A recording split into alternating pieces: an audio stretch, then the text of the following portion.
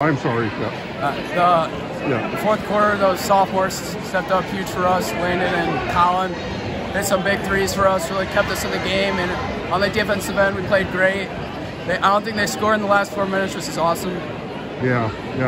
And tell me about how the seniors stepped up. Yeah, the seniors hit some big free throws at the end. Really kept the game away for us. Yeah, and we talk about when Jackson went out in the first quarter. Yeah. You just want me to say the whole thing? Yeah. I wanted you to say that. Yeah.